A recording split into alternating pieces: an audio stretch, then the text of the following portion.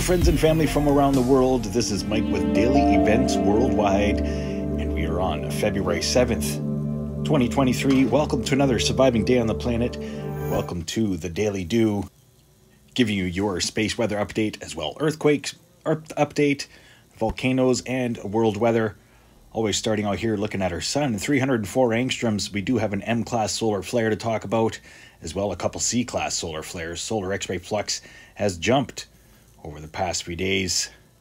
Having a look here at incoming, the last 48 hours, this is where you're going to see some large plasma filaments. On the left-hand side as well, a huge plasma ejection coming from the cresting disk of our sun, right there. Very large one. Having a look at 48 hours outgoing. Couple sizable sunspots there. Turning away. They grew over the past 24 hours. Plasma filaments stretching across the northern hemisphere. And here's a closer look at that large plasma filament ejection from the southwest region of our sun. Large plasma filament there. A couple plasma tornadoes just before that. And then this huge ejection right there. M-class solar flare from that region. Amazing stuff. Having a look here at multi-spectrum, showing the last 48 hours of events. We do have a couple building solar flares now, southern hemisphere and northern hemisphere, compared to last update. A few plasma tornadoes spinning around the northern hemisphere. Looking at 171 angstroms. Just another cool way to see our sun in all of its mighty. All these images brought to you by Solar Dynamics Observatory, mixed here with daily events worldwide. Stay aware and prepared. Solar X-ray flux remains right now in a heightened C range after shooting off an M-class solar flare, and as well a few strong, elongated C-class solar flares. Proton flux remains low. Geomagnetic activity heightened up to KP3, but it was up to KP4. And this is why, looking at highest frequency affected, this is the DRAP showing cosmic energies penetrating our atmosphere. X-ray flux heightened throughout the day with that elongated C-class flare. Showing here the aurora forecast for the next 24 hours around the world. Northern hemisphere, mostly. Very strong over Greenland. Looking at LASCO 2, showing all of the our stars' energies taking off from our sun, plasma filaments, coronal mass ejections, and in the most recent view, solar flares.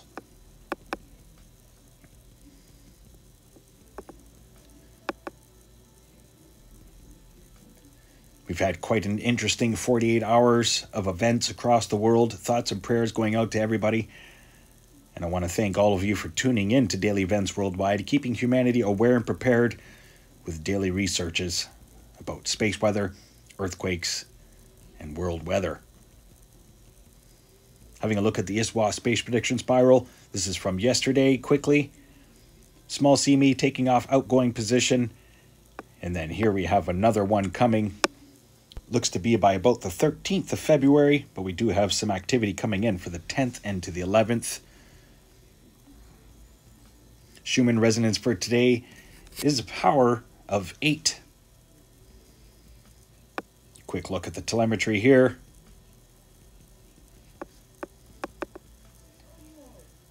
It is a power of 8, amplitude of 5, quality of 11. Now let's get to earthquakes past 24 hours, as we're sitting at about 230 across the world according to USGS, and we still have that disastrous situation in Turkey developing here. Still 5.3 just recently in Agaksan, Turkey. Many aftershocks throughout the region. Just look at here. This is how it all played out. It started out with that big 7.6. We've seen 98 earthquakes across the region. So it started out with a 7.8 central Turkey, and then followed by a 6.7.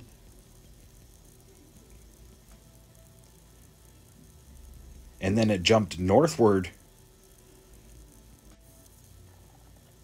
and then started spreading quickly east and west after a 7.5.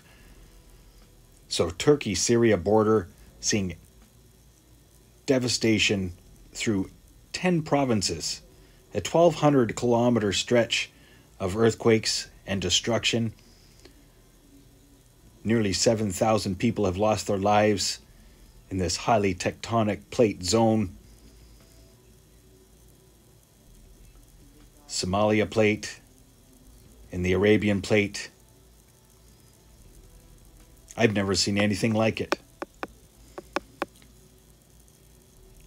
So again, thoughts and prayers going out to everybody affected and to all of the possible survivors and to everyone digging out of this destruction in Turkey.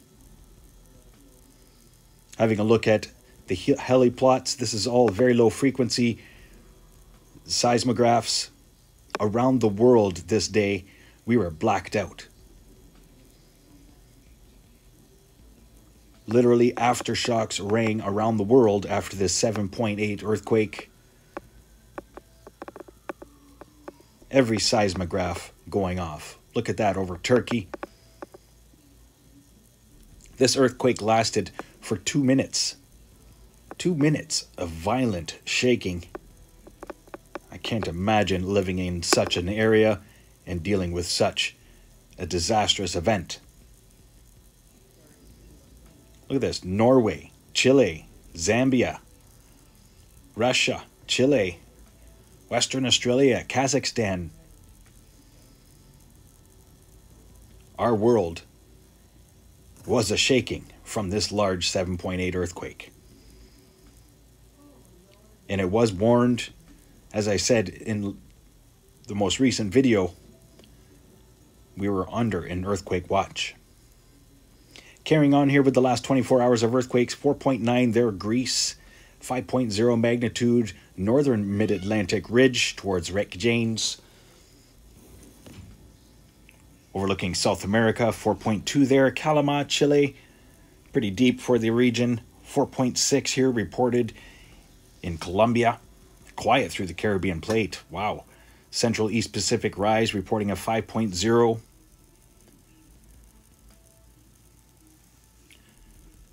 Across the North American plate, it's been pretty quiet. No major earthquakes or swarms to talk about.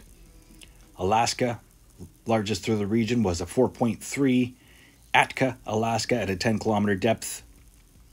5.3 here. Severokursk, Russia, 22-kilometer depth, as well as 4.6 in Laptev Sea, 4.6 magnitude. I haven't seen an earthquake there yet. 5.5 there, Krakatoa, Indonesia, seeing minor activity today as well. Pretty deep one. 4.1 earthquake, 397-kilometer depth, Las Palmas, and then Marianas Trench and into Micronesia. 5.2, 5.4, 4.7 Guam, 5.0 Guam. And then our deepest earthquake today was a 4.8 at a 614-kilometer depth, though. So very deep earthquake, expecting a larger, shallower earthquake to follow the next 24 hours. So please, heads up, stay aware, prepared to just be ready for anything, because our Earth is going through a lot of changes right now. Having a look here at the last 7 days, almost 100 earthquakes through Turkey, and they're still trying to dig through the rubble for survivors. Many deep earthquakes through the Banda Sea, Indonesia, and into Tonga region. A lot of elevated rings across our planet right now, getting deep tectonic movement. So it does not surprise me that we had the 7.8. What surprised me was the region and what followed. Now I wanted to show you here at windy.com, showing the sulfur emissions as we had a huge eruption on Kamchatka, most likely looks like Kluchevskoy, and also Ebico. Some pretty large eruptions there. So huge SO2 masses sweeping across the Pacific and over into Alaska and the Yukon right now. Overlooking Southeast Asia, Africa, and Australia. Pretty large eruption in Vanuatu, and as well Solomon Islands region. We have 46 active and erupting volcanoes across the planet right now. So it's not surprising. Look at all that SO2. Now let's get to the world weather forecast here. Going to give you a grand look here overlooking the Pacific Ocean. Pretty large low pressure systems heading into the BC coastline. That'll be arriving Wednesday to Thursday. Watch for snowfall through higher elevations, but it's going to be a warm Pacific push. As well, a pretty strong snowstorm heading towards Kamchatka. Closer look here, overlooking North America. The next few days, some extreme weather brewing up through the Gulf states. Wednesday into Thursday. Alberta Clipper tucking up in behind that. But it's going to be a warm week. Eastern Canada ahead of us. Colder temperatures will be sweeping down in the long range for Western Canada and the US. But still, this big Gulf push right now. High pressure blowing all that warm Gulf air up. Overlooking Europe and Russia. Got a long line of moisture coming off the Atlantic right now. Moving into parts of Finland and Sweden. Low pressure center diminishing over northern Africa in the Mediterranean. And then a big snowstorm developing there for western Russia. Overlooking Australia and New Zealand. Pretty big cyclone action here developing. Just going to be racing along the coastline of Australia and then bearing down for New Zealand. Looks like landfall Sunday into Monday. Possible Category 2 cyclone when it makes landfall. And then overlooking the South Indian Ocean, we do have a couple cyclones here developing in the long-range forecast. But it does not look like they'll be affecting land just yet. Long-range forecast shows them heading towards Reunion Island and Mauritius. I hope you enjoyed today's video. If you did, please smack that like button. A lot of information shared here with Daily Events Worldwide, keeping you aware and prepared. So thanks for watching. Stay aware and prepared. Stay young and have fun. And get your daily due. Bye-bye now. If you enjoyed today's video, please hit that like button, subscribe, share with your friends and family from across the world.